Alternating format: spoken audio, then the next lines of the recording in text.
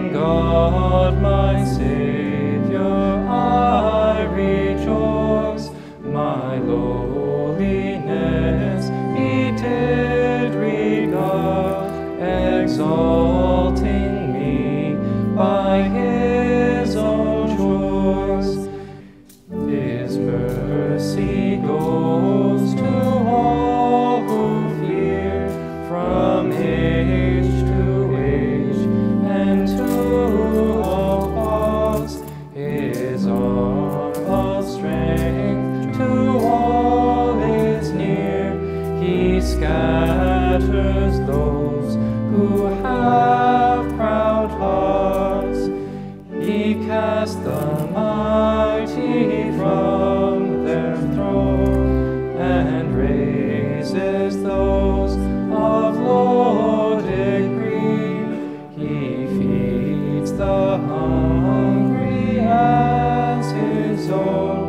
The rich depart in poverty.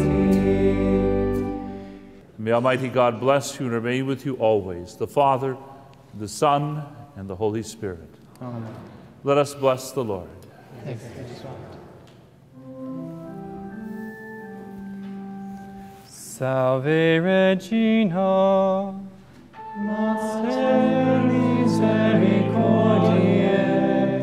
vita dulcedo, espes nostra salve. A te clamamus, exules in heaven, a te suspiramus, gementes et flentes, in hoc lacrimarum vale.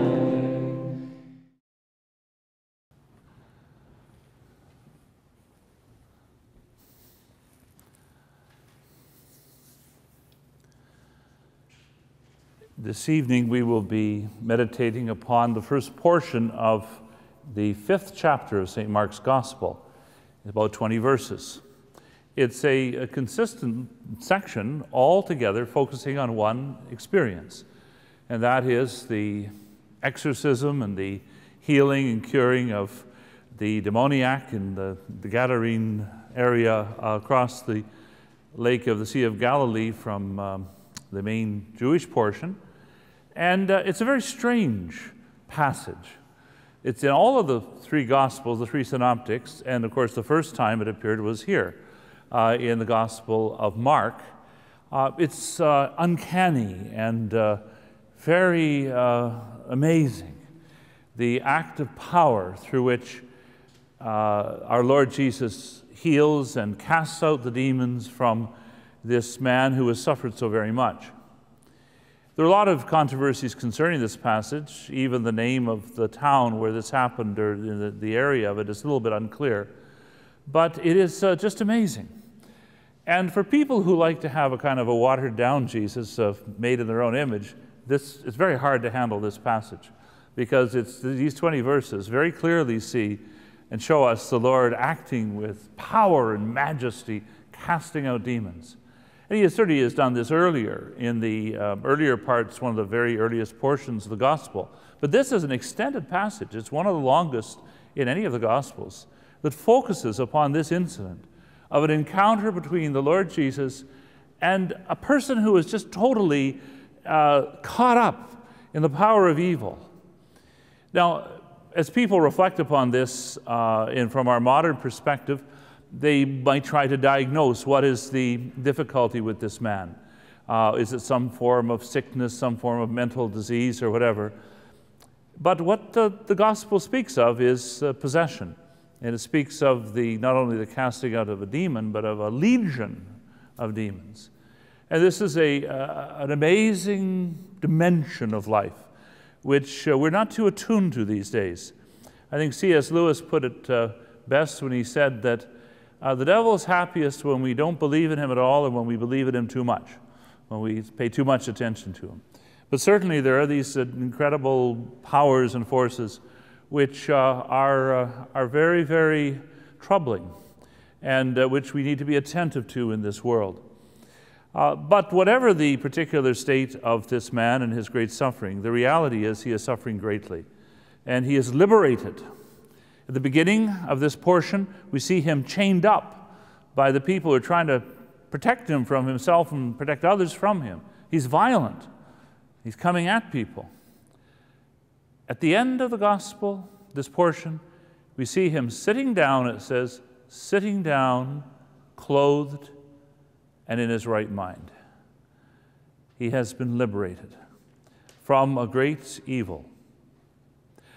This portion of the gospel is a bit unusual in that it is set in an area which is not part of the Jewish homeland.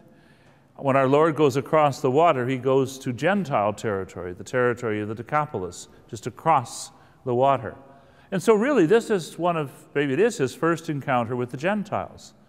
And in fact, it's interesting that at the very end of this, as we be attentive to who does he send as the first missionary to the Gentiles. You might think it would be St. Paul, perhaps, later on, when he sends him on that great mission. Distinguished apostle. No, it's not, actually. The first missionary to the Gentiles is this man in this gospel, caught up with so much, so terribly afflicted by all the different forces he was dealing with, mysterious and powerful as they were. It is that man who is a raging person, violent at the beginning of this portion, who ends up being sent by the Lord to evangelize. And I think each one of us can be attentive as we reflect upon how we ourselves are healed and cured by the Lord of whatever our own particular afflictions are, that can be the foundation for a mission to help and to serve other people. I always like it in Psalm 51, which is prayed in the divine office every Friday and morning prayer, that it speaks of being freed from our sins so that we can go out to bring the message of God to other people. A healing, a liberation, an exorcism has that beneficent effect, and is something that we need to be attentive to. So we will now begin to launch into this powerful and majestic and disturbing passage, one of the most disturbing in all of the Gospels, where after having last month reflected upon our Lord taming the power of nature in the midst of the storm of the sea, now he tames the power of a storm more frightening than that in the Sea of Galilee, the storm that was raging in the heart of an afflicted man, and brings him peace, shalom, and a new life, new freedom, and a mission to help others to attain that as well. In the name of the Father, and of the Son, and of the Holy Spirit, amen. Almighty God, we ask you to free us from our cares and concerns, those things that bind us, chain us, that we may hear your word with open and free hearts. Lord Jesus Christ, Son of God, have mercy on me, a sinner.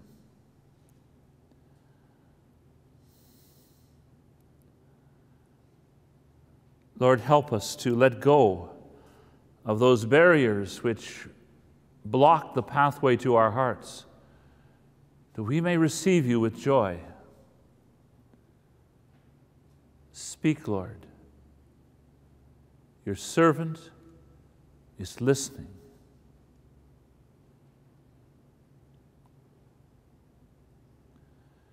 Heavenly Father, help us to meditate upon this passage of your holy word, that we may know what it says to our head to understand you, to our heart to love you, to our hands to serve you.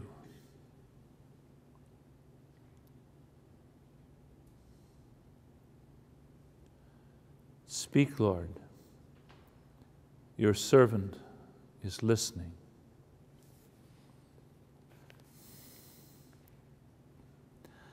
They came to the other side of the sea, to the country of the Gerasenes. And when he had come out of the boat, there met him out of the tombs a man with an unclean spirit, who lived among the tombs. And no one could bind him any more, even with a chain, for he had often been bound with fetters and chains. But the chains he wrenched apart, and the fetters he broke in pieces, and no one had the strength to subdue him. Night and day among the tombs and on the mountains, he was always crying out and bruising himself with stones. When he saw Jesus from afar, he ran and worshipped him, and crying out with a loud voice, he said, "What have you to do with me, Jesus, Son of the Most High God? I adjure you by God, do not torment me." For he had said to him, "Come out of the man, you unclean spirit." And Jesus asked him, "What is your name?" He replied, "My name is Legion, for we are many." And he begged him eagerly not to send them out of the country. Now a great herd of swine was feeding there on the hillside, and they begged him, "Send us into the swine, let us enter them." So he gave them leave, and the unclean spirits came out and entered the swine, and the herd, numbering about 2,000, rushed down the steep bank into the sea and were drowned in the sea. And the herdsmen fled and told it in the city and in the country, and people came to see what it was that had happened.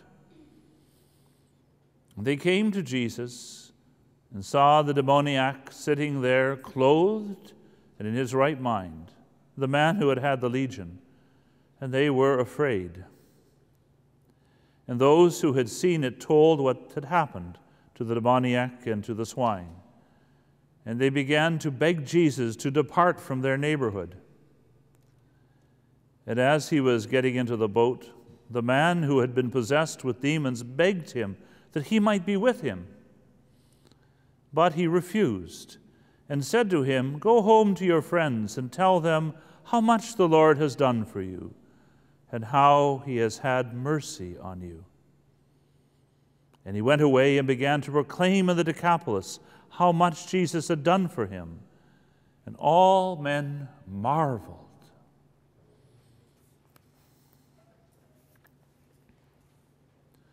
They came to the other side of the sea, to the country of the Gerasenes. Jesus has been there in the midst of his people. He has been in the synagogue where he begins his ministry, where also he experiences this encounter with evil. And he's traveled around among his own people. But they came to the other side of the sea, to the country of the Gerasenes. He doesn't stay in his own area, his own comfort zone, we might say, but he goes to the other side of the sea. He moves out, reaches out. As our Holy Father, Pope Francis, says so often, he goes to the peripheries, to the edges, far away from the Temple of Jerusalem. In fact, he will find more welcome in the edges than he will in the Temple in Jerusalem. But he goes to the other side of the sea. And perhaps, despite the shocking reality, the violence, the fear, the slavery that he experiences there, perhaps we need to reflect upon that in our own life. Each one of us, as disciples of Jesus, am I ready to go to the other side of the sea? Not only, for example, maybe being missionaries in distant countries, but to the other side of the sea. Sometimes it takes a storm to go through that, as it does in the gospel. But we so often we cling to the shore. In another portion of the gospel, the Lord says, "Put out into the deep, duc and altum," move out. Not only into the deep to fish in the Sea of Galilee, but in this case, go to the other side of the sea.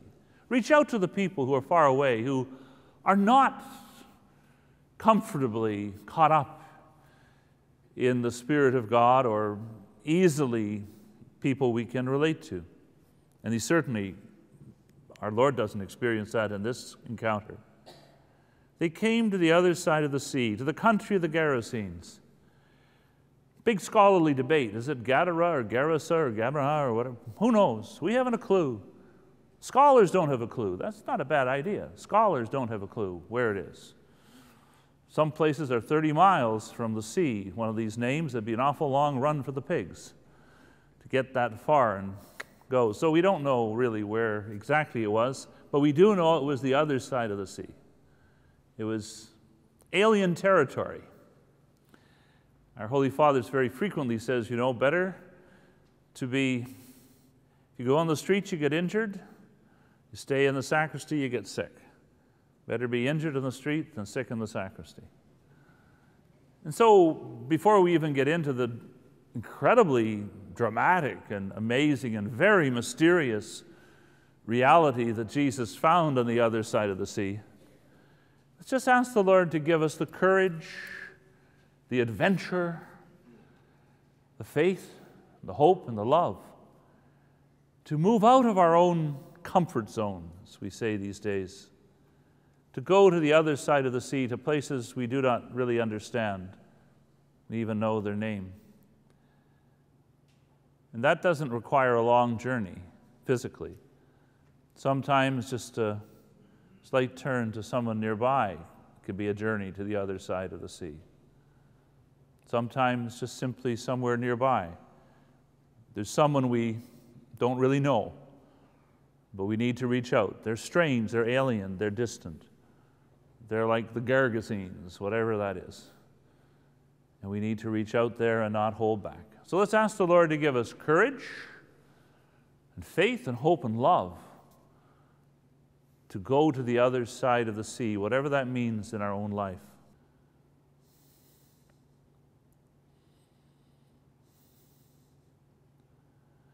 And when he had come out of the boat, there met him out of the tombs a man with an unclean spirit who lived among the tombs, and no one could bind him any more, even with a chain.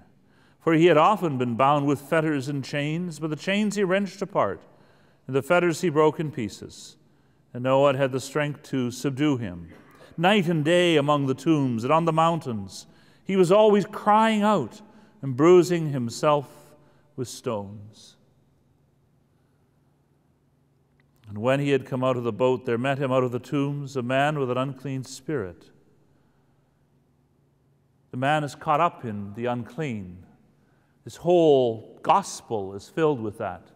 The unclean spirit who afflicts him. The tombs, which were ritually unclean to the people on the right side of the tracks to the sea.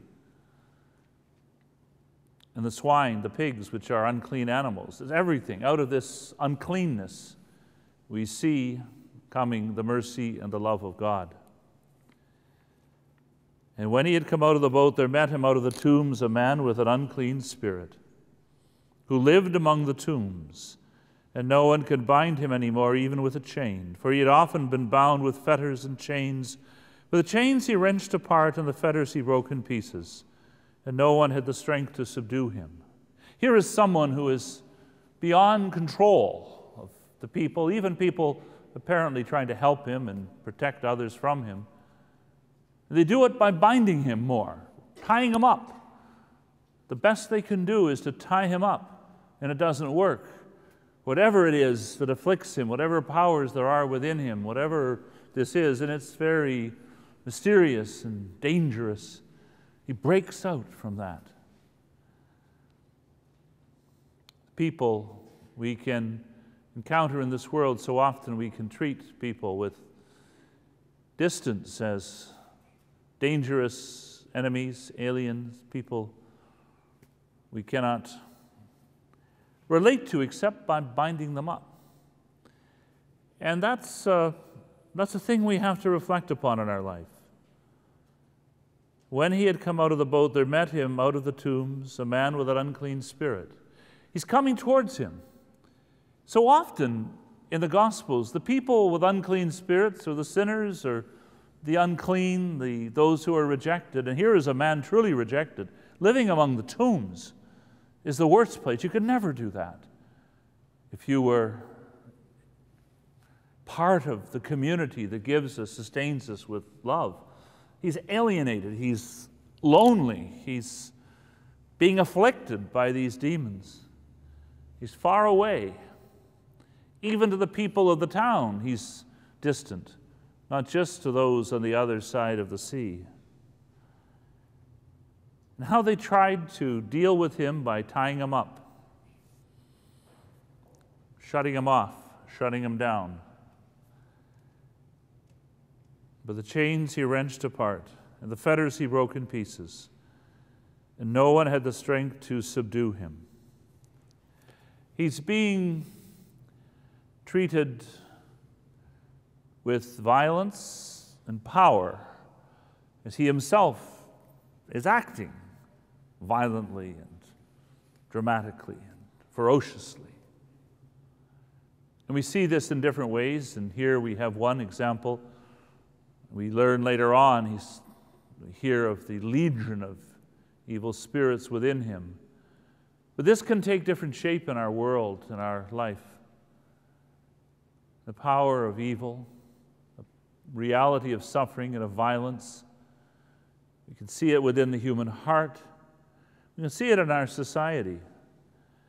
We're in the 100th anniversary this year of that great march towards death that was initiated in June of 1914, and where everything just got worse and worse. Violence, hatred, murder, massacre, unreal, unimaginable. I'm just reading a book called 1913. It's about all the happy times in all the different cities of the world. No one had a clue what was going to happen. Sailing along, sort of like, you hear someone going down a stream and you hear, what is that roar in the distance as you approach the brim of Niagara Falls? And so we can sometimes be like cozy tourists on the Titanic, having a drink and looking at the beautiful woodwork.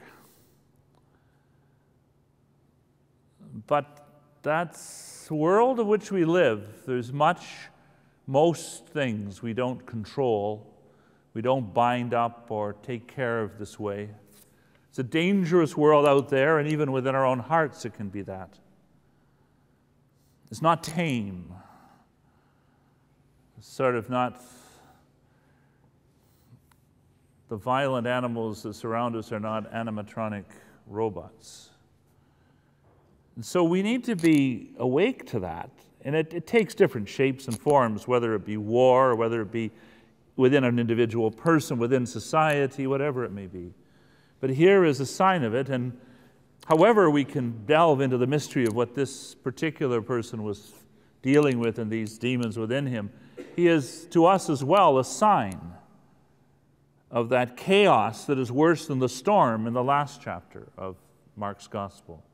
Our Lord's miracles are not simply one thing after another. He always uses miracles. He always is present sort of like to help us see more.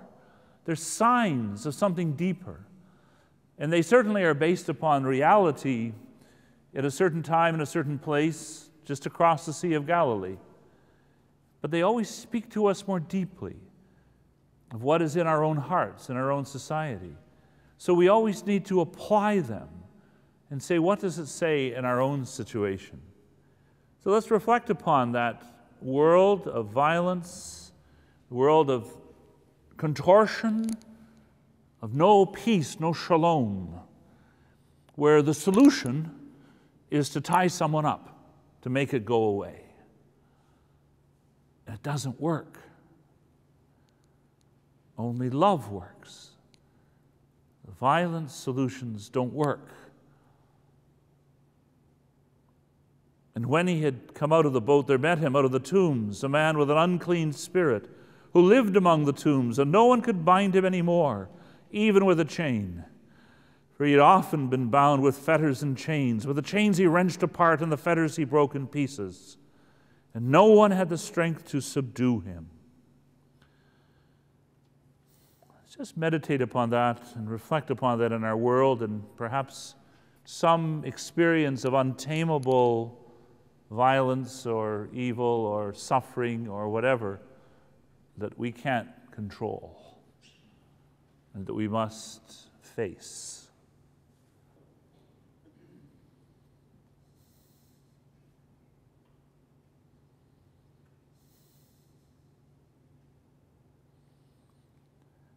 And night and day among the tombs and on the mountains, he was always crying out and bruising himself with stones. Here is this man chained up and he breaks out. But he's not some monster that they're trying to tie up. They think he is, perhaps. That's how they're trying to handle him. But he's crying out and bruising himself with stones and wandering on the mountains alone. You could imagine them hearing his voice through the night. This man is in agony and affliction, and the solution of his fellow citizens it's not brought him peace. They haven't handled him, for his heart is crying out. Night and day among the tombs and on the mountains, he was always crying out, bruising himself with stones. Let's think of those people we know, or whatever situation, near or far, of people who, perhaps not exactly as this man is doing, but the same fundamental reality, are wandering on the mountains night and day, crying out and bruising themselves with stones. Who are these people? Do we see them? Perhaps they're not so dramatic as he is, but perhaps they suffer as much. Are there people we do not notice who night and day are wandering on the mountains, crying out and bruising themselves with stones? And what do we do?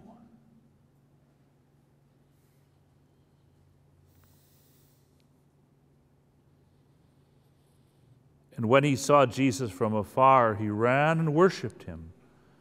And crying out with a loud voice, he said, "What have you to do with me, Jesus, Son of the Most High God? I adjure you by God, do not torment me."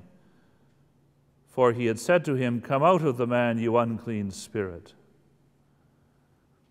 And when he saw Jesus from afar, he ran and worshipped him. And crying out with a loud voice, he said, "What have you to do with me, Jesus, Son of the Most High God? I adjure you by God, do not torment me." For he had said to him, "Come out of the man, you unclean spirit." Here we see the voice of the spirit within this unclean spirit. And yet we see the man also running to Jesus to worship him. It seems to be that in the Gospels, the unclean spirits know Jesus better than the faithful disciples do. They, not like Peter and all the beloved friends of Jesus, are not calling him Son of the Most High God, but he's recognized. When Jesus passes by, all that is evil recoils and recognizes who it is. And we see as we enter into this time of Lent that lies ahead of us, as we get closer to Holy Week, how that more and more is brought before us. Jesus is not just sort of a friendly little preacher, kind of wandering around giving his feel-good message. This is Son of the Most High God. He is also Jesus, Yeshua, rescuer. And he's come to rescue this poor man afflicted. And the power of evil recognizes Jesus and who he is, much more than the benign, good people who do not recognize God, but go through the motions of their faith. It reminds me of a line in Robert Bolt's great novel or great play about Thomas More, A Man for All Seasons, where there's a little dialogue between Thomas More and the Duke of Norfolk, who's a pious, devout Catholic who goes to Mass every Sunday, but is giving in to the king, to evil.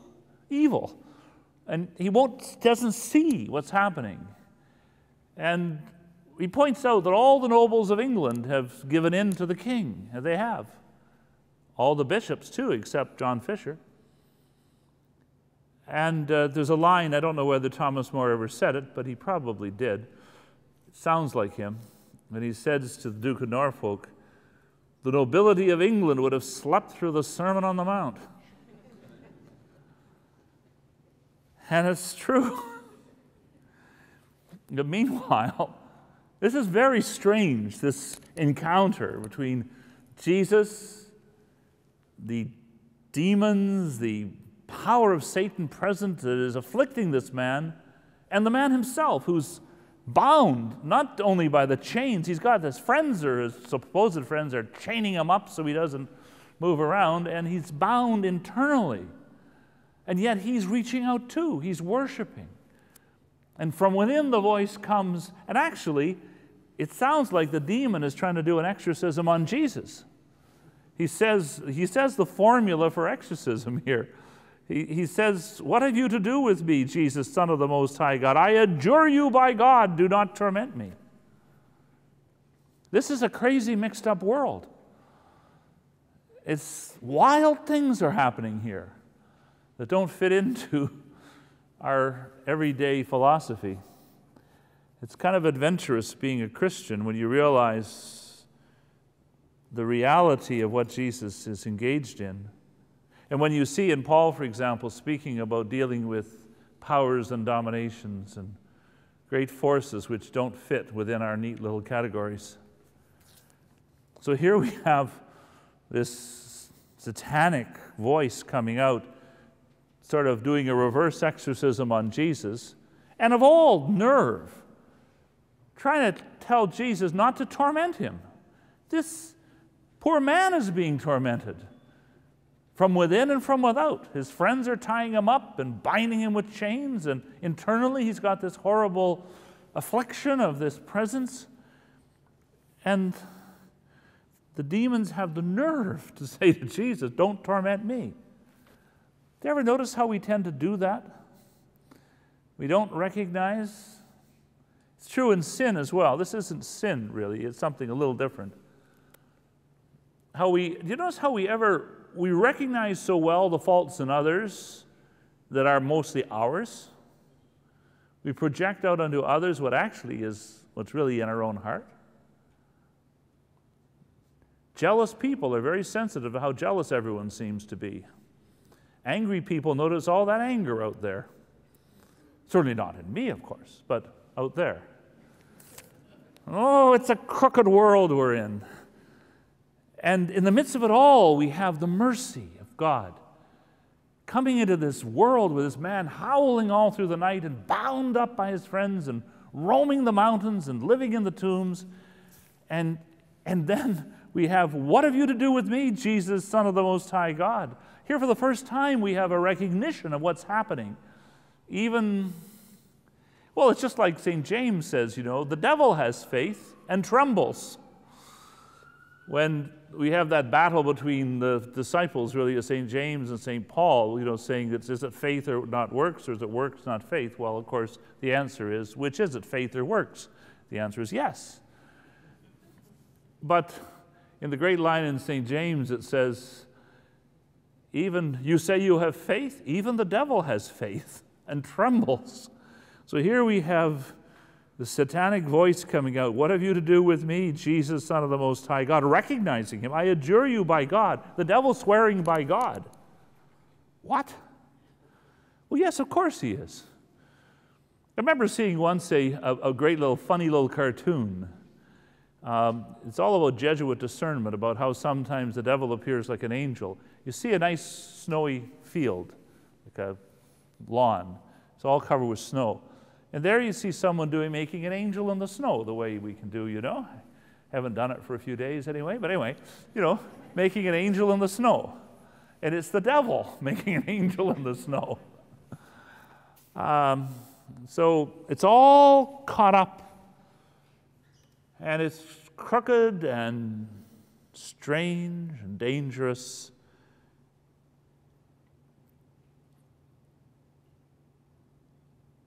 But it is because Jesus had said to him, "Come out of the man, you unclean spirit." Our Lord is there, Yeshua, the rescuer, to the rescue, wherever he is, releasing, freeing those who are bound in so many different ways, whether it be with, after this, Jairus' daughter, with just a regular sickness and death, regular sickness and death. Before it, he's there freeing the disciples from their fear in the midst of the storm, and here he is dealing with another kind of evil we face in this world. You know, the world, the flesh, and the devil. Take your pick. There we are. We've got to deal with it all. This, as it says nowhere in Scripture, I didn't promise you a rose garden. In the only garden, we have a snake in the grass. So here we are. It's why we call one of the greatest scriptural writings is called the spiritual combat. And a kind of a gooey Christianity is kind of a little out of touch. It's just not the real thing. And the same with Jesus, this kind of, we project him to make him you would never imagine I don't think this passage is a hit in the top passages that are used in the kind of cultural appropriation of our Lord Jesus Christ.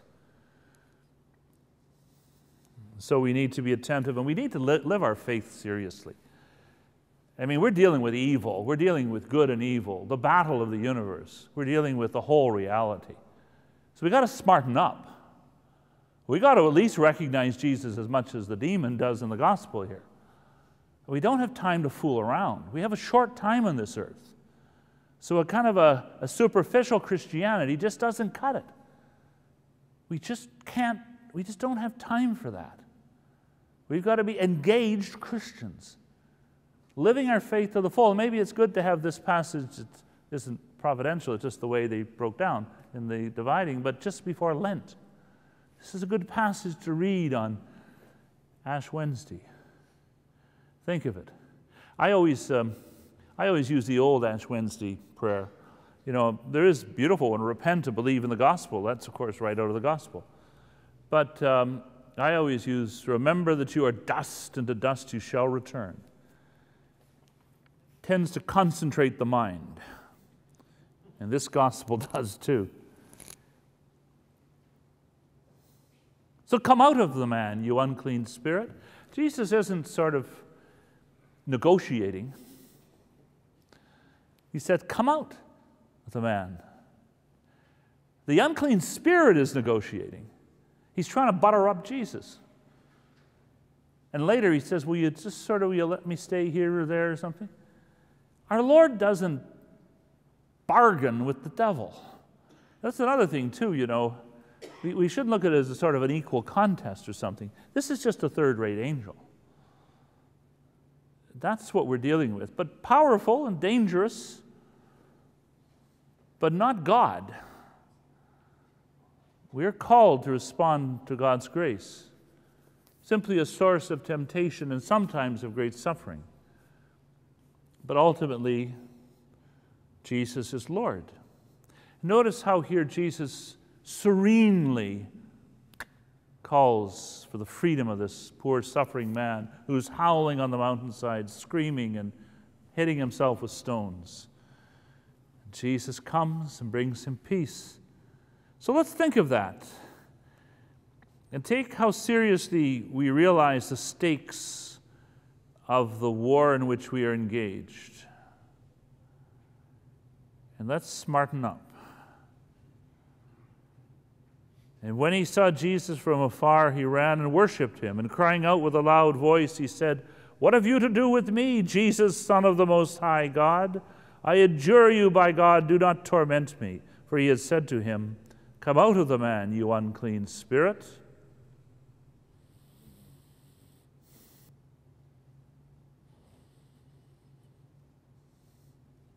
And Jesus asked him, what is your name? He replied, my name is Legion, for we are many. And he begged him eagerly not to send them out of the country. Now a great herd of swine was feeding there on the hillside. And they begged him, send us to the swine, let us enter them. So he gave them leave. And the unclean spirits came out and entered the swine, and the herd, numbering about 2,000, rushed down the steep bank into the sea and were drowned in the sea. And Jesus asked him, what is your name? He knows. But he wants the name. The name It speaks of who we are. We relate to one another that way. What is your name? Moses asks, and God says, I am who I am. We pray, Our Father, who art in heaven, hallowed be thy name. We speak of the holy name of Jesus. When I grew up as a little kid, you always tell when people are praying the Hail Mary because their heads are going down regularly. The holy name of Jesus. But this name, what is the name of this, who sometimes speaks singularly and sometimes in the plural? Legion. And they would have seen Roman legions marching down the road in this part of the world. Powerful force, lots of chains and manacles there. Powerful, many, overwhelming. My name is atom bomb. My name is cruise missile, whatever. 6,000 soldiers, an occupation force marching by. Although this is on the Gentile side of the sea, so it would not have been as looked at as negatively, perhaps, as on the other. His name may be Legion, for we are many. He's puffing himself up. We are many. But he knows the game is up, and he begged him eagerly not to send them out of the country. So now the devils and the demons are negotiating with Jesus. They know they're going to leave this poor man. The game is over and the jig is up. But they still want to linger around a bit. Sort of like the residual force of evil that we face ourselves day by day in different forms than this. You don't get rid of evil that easily. Even in the more profound reality of sin, which this is not. This is a different thing. We're freed completely of sin at our baptism and in that extension of baptism, which is the sacrament of reconciliation. But we're not just sort of home free. It's a struggle in which we are purified. And it's a great thing, and early on in the book of Genesis talks about how, the devil and evil is sort of at the door, crouching at the door. And all of our temptations to pride, anger, envy, greed, laziness, lust, and gluttony are at the door of the confessional, waiting to pounce. Because they're within our hearts, too. So, neither the world, the flesh, nor the devil are likely to leave this country. So we're in it for the long haul, everyone. Life is a marathon, it's not a sprint. To get that clear, we're on our way.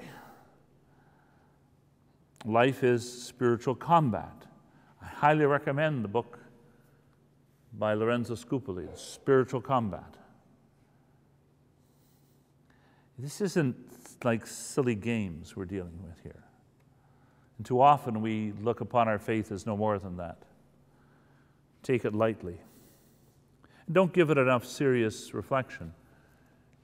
It's just like in a different way. I remember Father Barron very wisely saying that he talks about his niece who in high school, I think it's in high school, who for literature is reading Hamlet, for physics is reading Einstein, and for religion is reading comic books.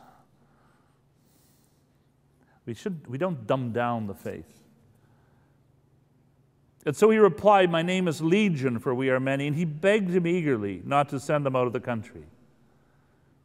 And now we have this weird event, which makes people wonder, what is going on here?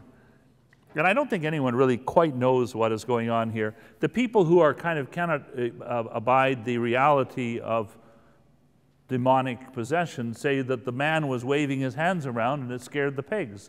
Off they went, galloping down the hill. That's a kind of a naturalistic solution to this.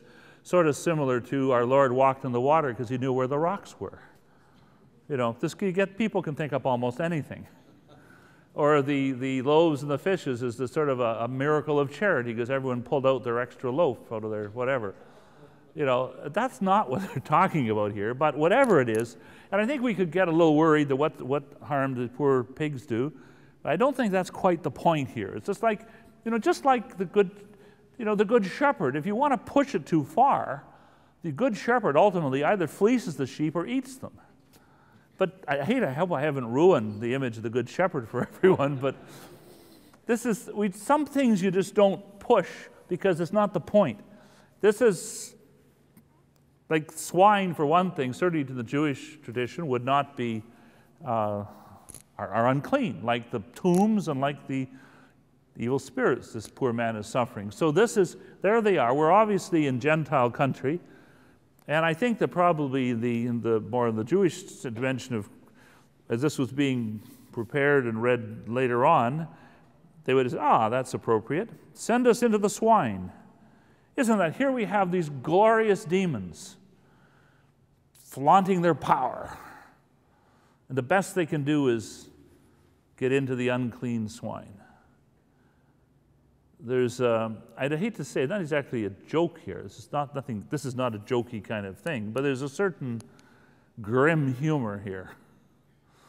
That legion, mighty Roman legion, begs to be allowed to go into a pig.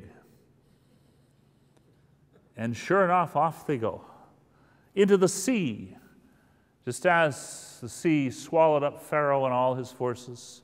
The sea that is this place of chaos, destruction, and sometimes purification, as in Noah and Noah's Ark, the flood,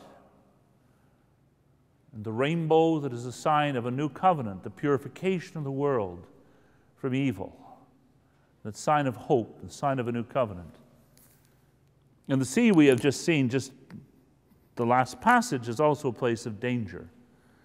Whatever it is, off they go, and all of this evil is sucked out and off into the sea. Gone. And the unclean spirits came out and entered the swine, and the herd, numbering about 2,000, rushed down the steep bank into the sea and were drowned in the sea. That reminds us of Pharaoh. You know, at the Easter Vigil, we have that song of Miriam, horse and rider he is cast into the sea. This one portion where we actually have we have the singing of that little passage. That passage is sort of a reading, actually, but it's sung as a kind of a psalm. It's Miriam's great song. And actually, there's a beautiful stained glass window of Miriam dancing in this cathedral. So gone. Let's just thank the Lord for, I don't know, the times we face, whatever it may be, this away with it all. All these things where the Lord draws out of us, whatever it may be that is afflicting us, and I don't think any of us have faced what is described here with such power, but we all do in different ways. All cast into the sea. Lord, take whatever it is that is afflicting me of whatever kind and throw it into the sea. Gone. We can even ourselves take things in our own lives and just say, Lord, here it is. Cast it into the sea. Jesus, Jesus, come to me. From all my sins, oh, set me free.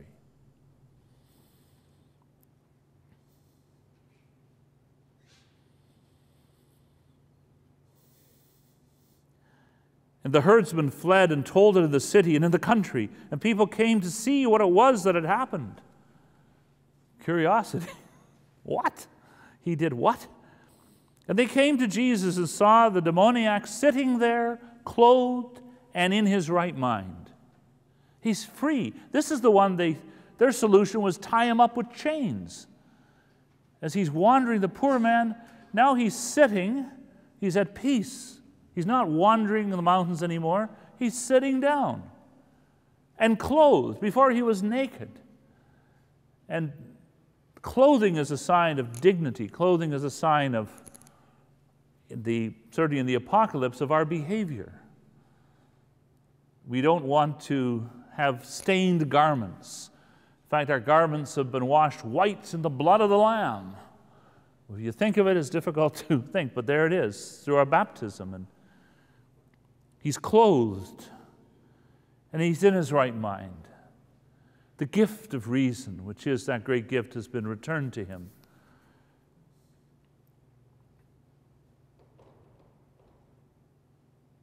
The man who had had the legion, and they were afraid. And those who had seen it told what had happened to the demoniac and to the swine. And they began to beg Jesus to depart from their neighborhood. That's the understatement of the whole gospel. They began to beg Jesus to depart from their neighborhood. Well, partly you could say because of all the losing, but I think it's more than that. Too often we beg Jesus to depart from our neighborhood. We can't handle his presence. The tame Jesus that we make ourselves, we can handle because we just put him in a little container. And he gives us the consolation. He feeds back to us what we want to have, what we want to hear. But the real one is untamable. And too often you and I beg him to leave the neighborhood. But we should ask him to stay around. Uncomfortable though his real presence may be.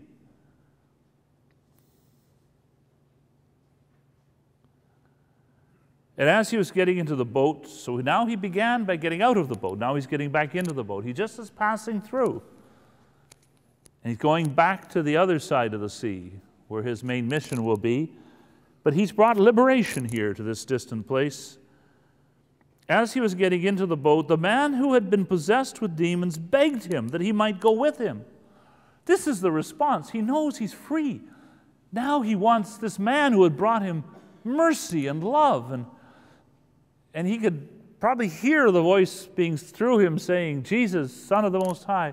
He wants to be with Jesus. Whenever we experience the liberation from the liberator, we want to be with him. We don't want him to go away. He begs him to take him with him. But Jesus refuses because he has a greater mission for him. And he says, go home to your friends. What a beautiful thing. This poor man has been howling on the mountaintops. And Jesus says, go home to your friends. He's now back among his friends again. And tell them how much the Lord has done for you and how he has had mercy on you. Maybe we should make that the final words of the sacrament of reconciliation. Go home to your friends and tell them how much the Lord has done for you and how much he has had mercy on you. Maybe those should be the last words of Mass.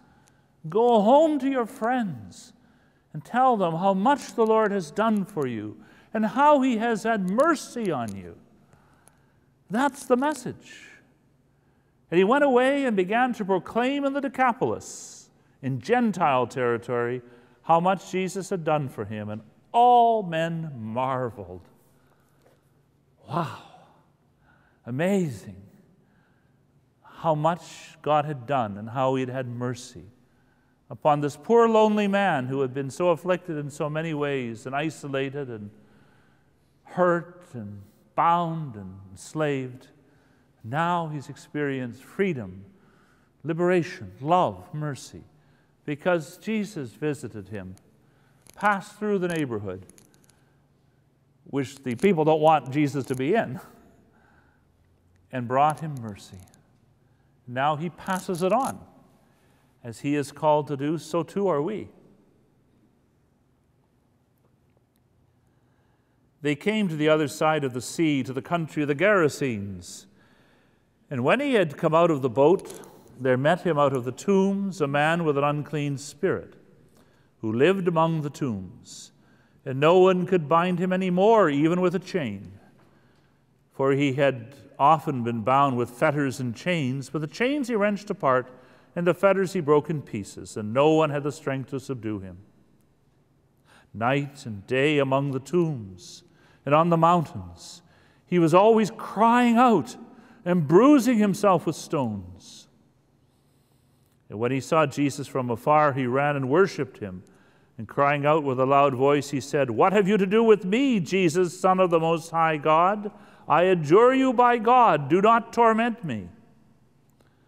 For he had said to him, "Come out of the man, you unclean spirit."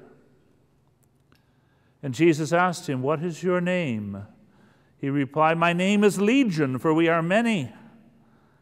And he begged him eagerly not to send them out of the country. Now a great herd of swine was feeding there on the hillside, and they begged him, "Send us to the swine, let us enter them." So he gave them leave. And the unclean spirits came out and entered the swine, and the herd, numbering about 2,000, rushed down the steep bank into the sea and were drowned in the sea. And the herdsmen fled and told in the city and in the country, and people came to see what it was that had happened. And they came to Jesus and saw the demoniac sitting there, clothed and in his right mind, the man who had had the legion. And they were afraid. And those who had seen it told what had happened to the demoniac and to the swine. And they began to beg Jesus to depart from their neighborhood. And as he was getting into the boat, the man who had been possessed with demons begged him that he might be with him. But he refused and said to him, "Go home to your friends and tell them how much the Lord has done for you and how he has had mercy on you." And he went away and began to proclaim in the Decapolis how much Jesus had done for him. And all men marveled. Our Father, who art in heaven, hallowed be thy name. Thy kingdom come. Thy will be done on earth as it is in heaven. Give us this day our daily bread, and forgive us our trespasses, as we forgive those who trespass against us. And lead us not into temptation, but deliver us from evil. Amen. Hail Mary, full of grace, the Lord is with thee. Blessed art thou among women, and blessed is the fruit of thy womb, Jesus. Holy Mary, Mother of God, pray for us sinners, now and at the hour of our death. Amen.